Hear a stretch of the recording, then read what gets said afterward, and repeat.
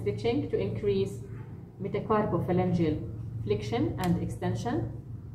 You need a towel to put the towel underneath the forearm, support from the proximal aspect, and we need to move the fingers from the distal aspect. Now we can do all the fingers together from the 2nd to the 5th. I'm stabilizing the metacarpals, and then I will start with the metacarpophalangeal flexion.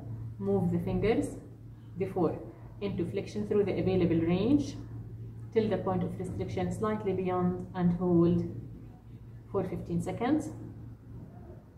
Repeat again. Stabilize the metacarpals.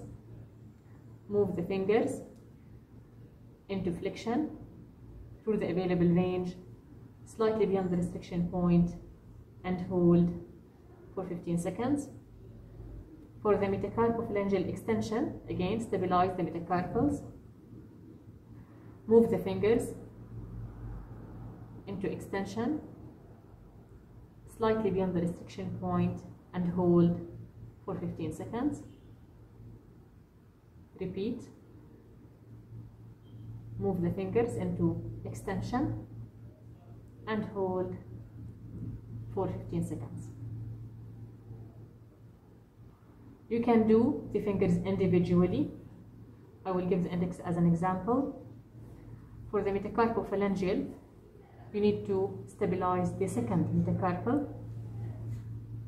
Now you can move the index finger by holding the 1st phalanx into flexion, slightly beyond the restriction point, and hold for 15 seconds, or into extension, slightly beyond the restriction point, and hold for 15 seconds.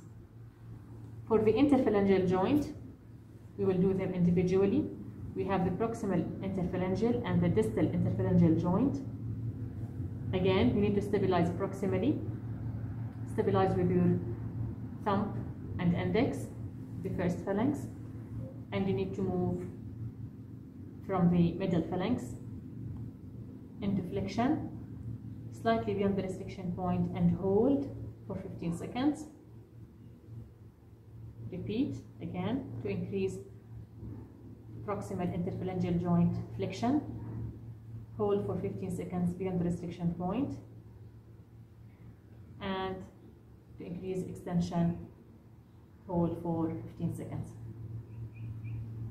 For the distal interphalangeal joint, again, you need to stabilize proximally, so stabilize the middle phalanx and move from the distal phalanx